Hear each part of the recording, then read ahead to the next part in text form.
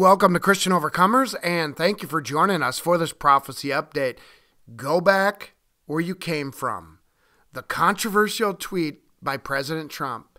You know, for those who think this was an unchristian thing to say or it was very horrible, it shows they've never read their Bible, at least not with any understanding, because nowhere in the Bible does it say that we are to put up with strangers or foreigners who hate our country. That's absurd. In fact, the Bible warns us not to allow foreigners to become citizens unless they respectfully assimilate into our culture. As it is written here, let's check this out. Leviticus 18 verse 26 says, "You shall therefore keep my statutes and my judgments, and shall not commit any of these abominations, neither any of your own nation," now check this out, "nor any stranger that sojourneth among you." What does that say there? It says there that strangers, foreigners, must assimilate into the culture. They must follow the laws and customs of the land. But these four ladies here, one of them wasn't even born here, and others, their ancestors came here from other places. I don't know if they were first or second generation or what they were, but nevertheless, the law applies to both the citizen and the non-citizen. One born in the land and one not born in the land. Hey, if you're going to remain in the land, you have to assimilate. You have to be part of the culture. Traditional American culture. If a stranger cannot assimilate into our nation under God, then they should not be allowed to reside here or become a citizen. That's common sense. Think about this. Would you let someone into your house that hates you and your family and wants to destroy you? Well, that's what we do here in America. We allow people into our house that hate our family and want to destroy us. And if you read in the beginning of Leviticus 18, you'll also find that God warns his people not to follow the doings of the Egyptians or the Canaanites. That's what God referred to up here as the abominations, okay? Child sacrifice, sexual immorality, homosexuality, you name it.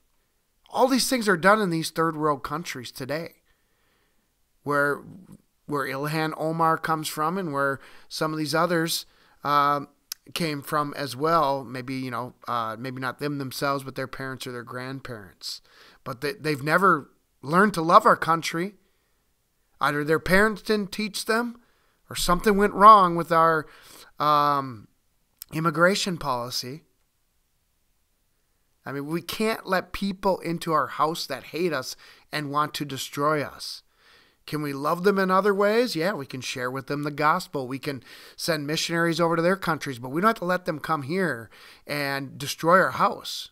Nowhere in the Bible does it require that we have to do that. That is an unchristian statement. And, Satan loves to twist the scriptures. He tried to twist, he actually used scripture against Christ in Matthew chapter 4. But Christ set him straight by putting the scriptures back in context. Satan takes the scriptures out of context, and Jesus puts the scriptures back in context. And as Christians, we ought to do the same as well. You hear a lot of the liberal leftists will say, "Oh, the Bible says you got to be kind to the stranger, kind to the foreigner. Isn't that what it is about being a Christian?" But then they support abortion. They support homosexual marriage and every other abomination that God detests. And they tell us what the Bible says. No, the Bible tells us to be nice to the strangers, nice to the foreigners, but he does not require us to be. In fact, he tells us to reject the stranger or the foreigner that would want to come in and destroy our culture and pull us away from God. Okay? So, in the beginning of Leviticus 18, you'll find out that God warns his people not to follow the doings of the Egyptians or the Canaanites. Why? Because they were pagan countries. They were equivalent to today what we call third world nations. They were corrupt, they were immoral, and God didn't want their culture exported into his nation. And that's exactly what we've done. We've imported their cultures and their ways into our nation. And that's how people like Ilhan Omar can get elected. Because we've allowed a lot of non-assimilatable Somalians into America. They don't love America. In fact, while in the military, I was guarding during one of our orange alerts. I was guarding a water treatment facility and the airport, and the policeman there told me that after 9/11 happened, all of the Somalians, many of them were taxi cab drivers, were dancing on top of their taxis, celebrating 9/11, celebrating the attack upon our country. How can we allow this to happen? Are we stupid? It's because we've got gullible, ignorant Christians who know nothing about God's word. All they think of the Bible, and they think, just love everybody, turn the other cheek, love everybody, and they don't understand that all of those statements that they love to quote, all those verses they love to quote, must be taken in their proper context. Okay? Must be taken in their proper context. Continuing on. For all these abominations have the men of the land done, which were before you, and the land is defiled, that the land spew you not out also when you defile it, as it spewed out the nations that were before you. You know, God even says, the things that are done in these other countries are detestable. They're abominable. So abominable that God says the land itself pukes them out. Boy, I don't like the way God talks here. Well, you don't have to, because you don't have to go to heaven. But I tell you what, I love the way God talks because it's the truth. You wonder why these third world countries remain third world countries.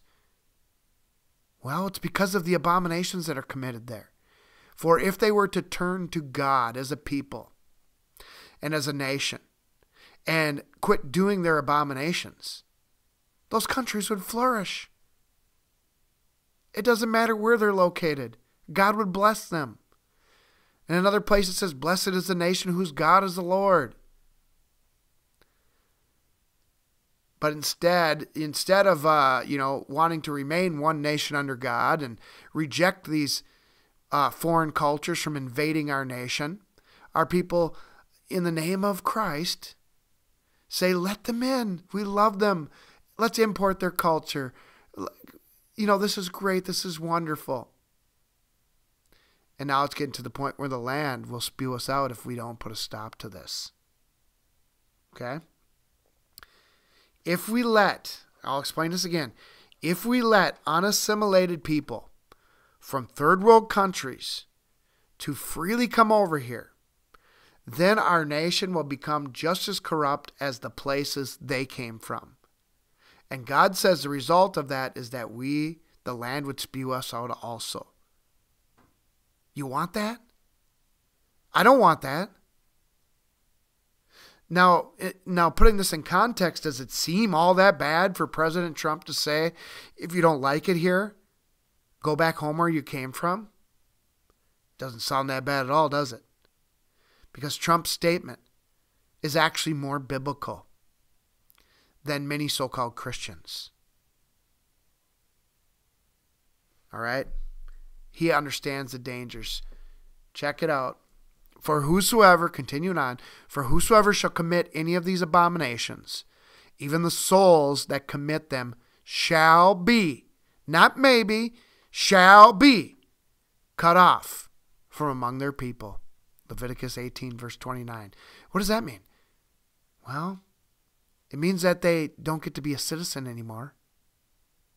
And yet send them back home now is so offensive. It's so vulgar. It's so vile. It's so hurtful. Man, we have gotten so soft, so weak, so timid as a people.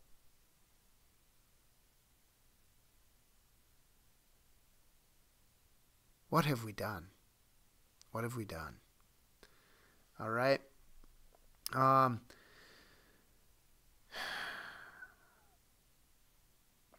people thought that it was so vile that a chant got started at Trump's rally saying, "Send her home," when referring to Somalian refugee Ilhan Omar. I don't know if I'm saying her name right. I apologize if I'm not.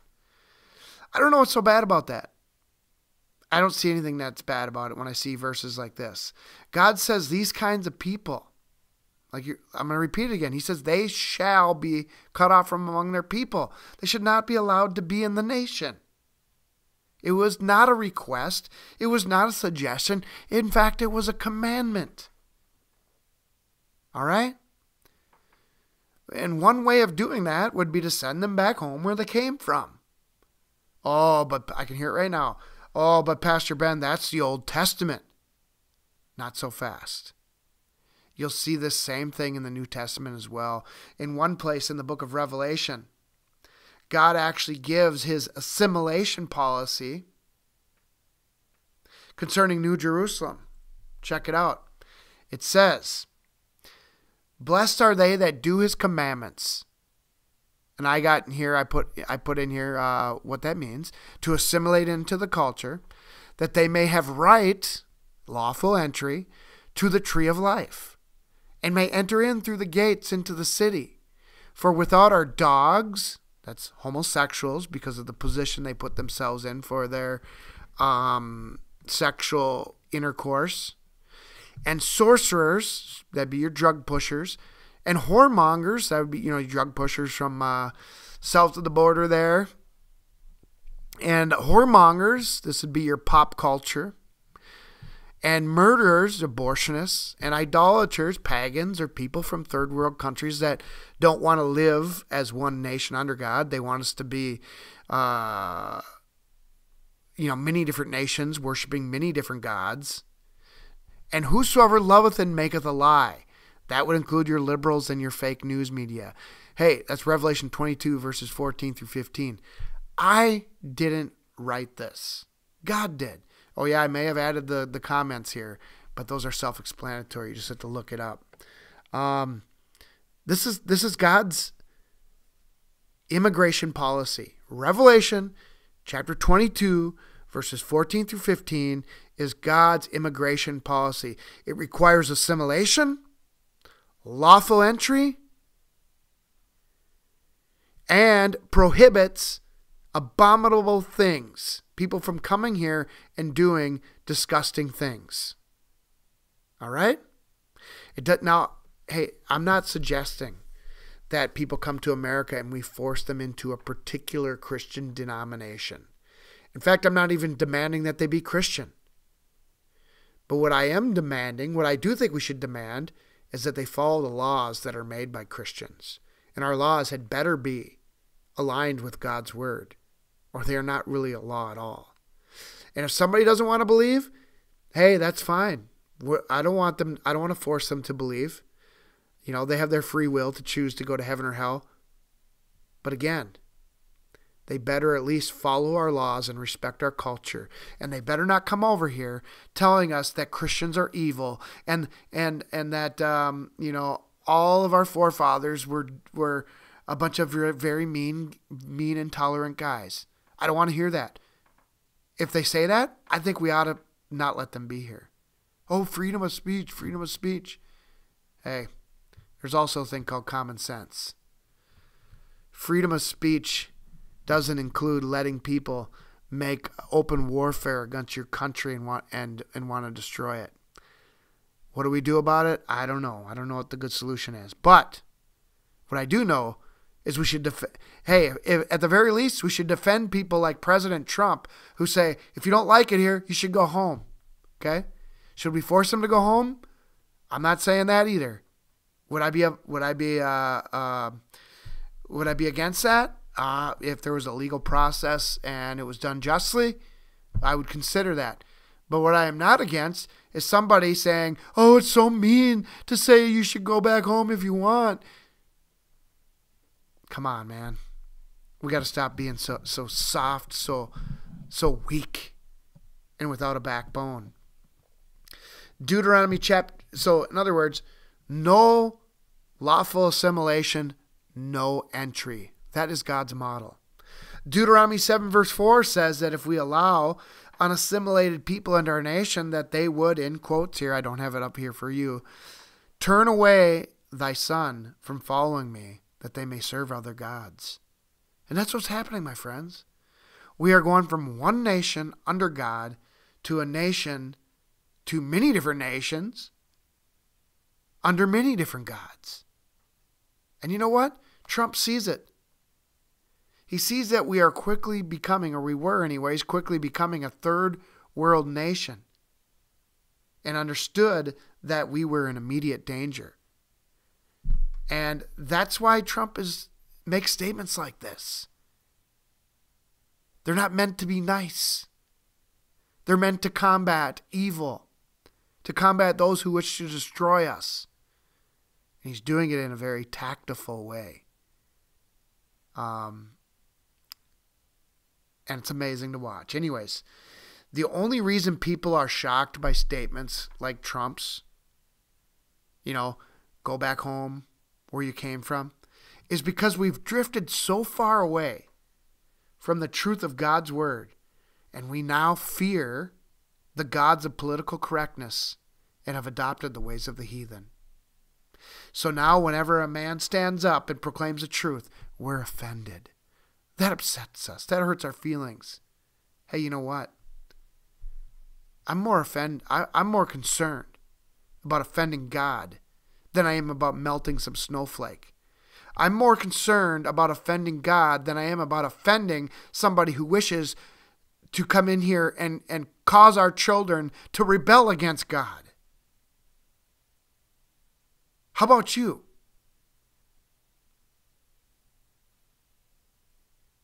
I'll tell you this.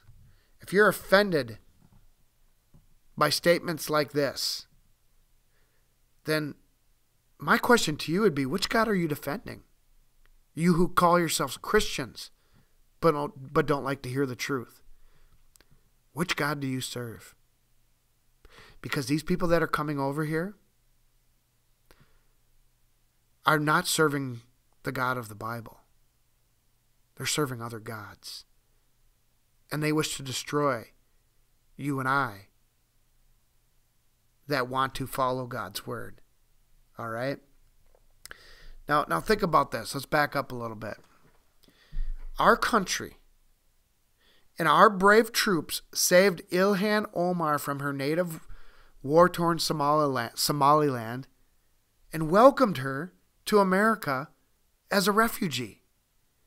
Ever since, she has done nothing but rant her hatred of white people, traditional American culture, and now seeks to destroy America through so-called progressive policies.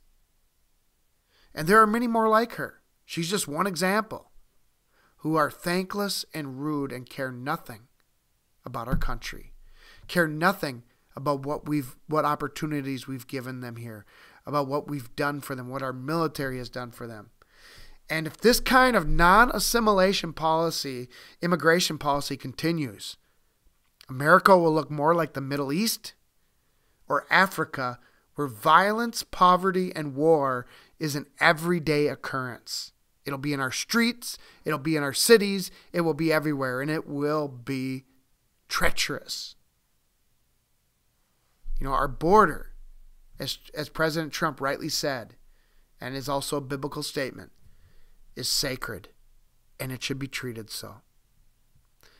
Our border is sacred. Our border represents who we are, what we stand for. And if we have no border, it means we stand for nothing but lawlessness and chaos. And President Trump is exactly right When someone comes here from a failed third world country refusing to assimilate into our traditional American culture, why should we listen to them? Why would anybody listen to them? And why are they here if they hate our country? And think about this, how could anyone have voted these people in? I don't want our country to be like the places they came from. Do you? Do you want our country to be like their countries? Their countries? This is not a racist statement. This is a righteous statement. And everybody knows it. It has nothing to do with race. It has everything to do with assimilating into our culture and respecting our border. What's truly racist is when you have this squad of four, picture behind this verse here. I'm going to stay here. When you have this squad of four, when you have one of the members of the squad of four, Ayanna Pressley, Democrat of Massachusetts, where is she? I believe she's right there.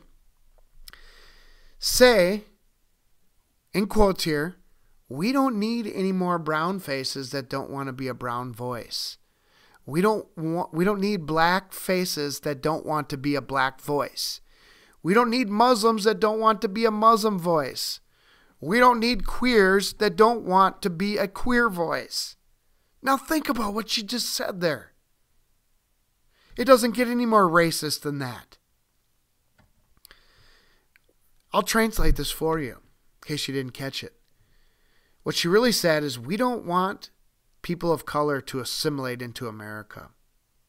Otherwise, you're not a black voice, you're not a brown voice, you're not a queer voice, you're not a Muslim voice.